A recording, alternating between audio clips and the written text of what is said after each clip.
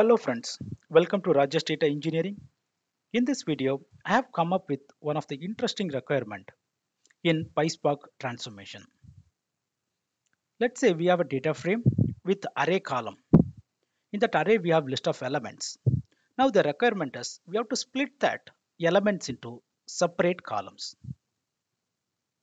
Let's say this is my data frame which is having two columns, key and value. The column value is array data type, which is having values 111, 222, 333. In order to flatten this array into separate rows, in order to get the output like this, we are flattening the array list into separate rows. For that, we can use the function explode. I have already posted a video about explode function. Hope you watched and you understood that concept. This time, the requirement is different. Now, for this data frame, we are having array data type, which is having list of elements. Now, instead of converting these elements into separate rows, I have to convert this into separate columns like this. So the elements should be separated like column value 1, value 2, value 3. How we can achieve that? I'm going to explain in this tutorial. Let's get started with the demo. I have logged into my Databricks environment. My cluster is up and running. The first step is I need to create sample data frame for this demo. So in the first step, I'm creating sample data frame, which is having array data type. Let me execute. The execution is successful. Here we can see the output of the data frame. It's key and value. For this value, I have given mix of different values, different scenarios, so that you can understand in a better way. So here I have given four rows. Within that, first two records are having three elements. Coming to third row, it's having two elements, and in the fourth row, it's having only one element. And also in the second row, we are having one null element. So null element is defined using the keyword none. In Pyspark, if you have to define null value, then we have to use the keyword none. So in this data frame, I have a different mix of values in the array data type. Now I have to flatten this array elements into separate columns. How I can do? And it's going to be very simple. Using Python list indexing method, we can retrieve each and every element into separate columns. So in the next step, I have given the syntax for that. Here, what I'm doing is now I'm selecting the existing column key, and coming to the value column, I'm retrieving each element using Python indexing, list indexing, that is df dot value, that is a column, then the first element, that is 0. Similarly, I'm retrieving the second element using number 1. Third element, I'm retrieving using number 2. Let me execute this step, then you can understand. This is the output. So we have converted the list of elements into separate columns like value 0, value 1, value 2. You might wonder, this is very simple. What is the big deal in that, isn't it? But the challenge comes when we are dealing with huge amount of data. In this simple example, I have created only 4 rows and the maximum number of elements is 3. But in the real-time example, when we are dealing with millions of records, we might get hundreds of elements.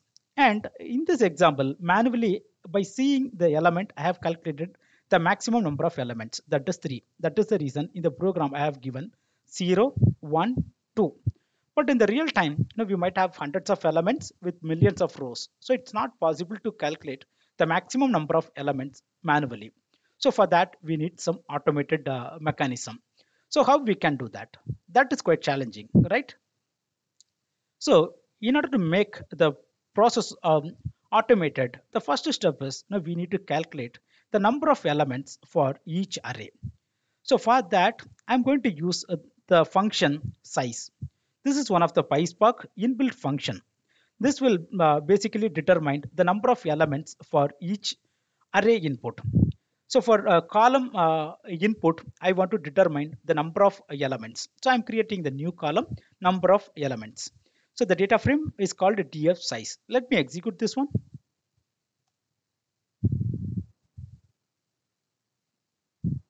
So I have created new data frame df size on top of base data frame df.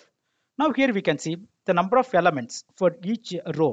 The first row, this is 3, second row also 3, and coming to third row, it's a 2, and the final one, it's 1. Now, what I have to do is, I have to get the maximum value out of that. Then based on that, I have to create a program like this, a df value 0, 1, 2, 3. In case I'm having 5 number of elements, the maximum 5 number of elements, then I have to add two more, two more columns, value 3 and value 4. But manually we cannot write logic. In case we are having hundreds of elements, then we have to create hundreds of different columns like this.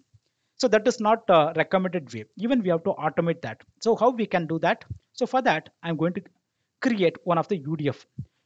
But coming back to this maximum size, first I have calculated the number of elements for each array. Now the next step is I need to get the maximum number of elements for this whole data frame. For that, I'm going to use the aggregate function max. Then it is going to pick the maximum value for this entire column. In this case, it is 3. Then using the collect function, I'm going to assign that value into one of the variable, that is max value. Now the value 3 will be assigned to max value. In this way, we have calculated the maximum size for that particular data frame. Let me execute this step. It has returned the output 3. Moving forward, now in order to split the elements into separate columns, I have created one user-defined function. So that user-defined function is called array split into columns. This is accepting two input parameters. One is the data frame. Another one is maximum number of elements. The data frame, this is nothing but our source data frame, which is having key and value columns. Maximum elements, this is nothing but the maximum value that we have calculated in the previous step. Then within the UDF, I'm using for loop. So based on the maximum number of elements, it will iterate those many number of times. For example, we are having 3 elements. Then it will iterate 3 times, starting from 0, 1, 2. In case we are having 10 elements, the maximum number of elements is 10, then it will iterate from 0 through 9. So for each iteration, it is going to create a new column. Within that, it is going to create a new column using Python list indexing method, that is df value. Then within the bracket, I am giving that particular iteration number.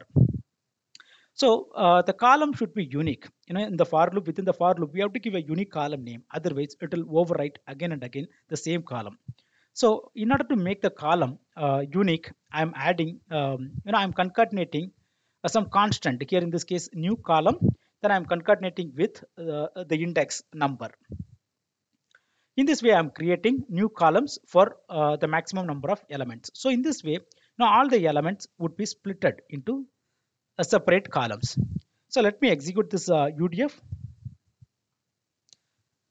I have executed this UDF. Now in the next step, I'm going to call this UDF by giving the input parameter, which is nothing but our source data frame df, and also the maximum value that we have calculated in the previous steps.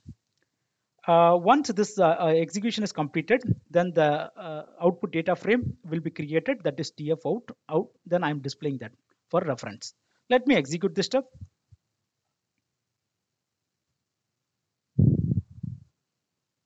Here we can see this is our original columns. On top of that, we have created 3 new columns, which is splitting the elements into separate columns. So one more interesting thing that you can notice is, in case the column size is different, maybe here we are having 3 number of elements, but coming to the third row we are having only 2 elements. In this case, the remaining columns will be filled with null value. The same is applicable for fourth row. We are having only 1 element, then the element 2 and 3 will be filled with null value. This is how we can convert the array elements of a particular column in a data frame into separate columns. I hope you understood the concept. Hope you enjoyed this video. If you like the content of this video, please like and comment in this channel. And also don't forget to subscribe and click on the bell button to get latest updates about Databricks development. Thank you.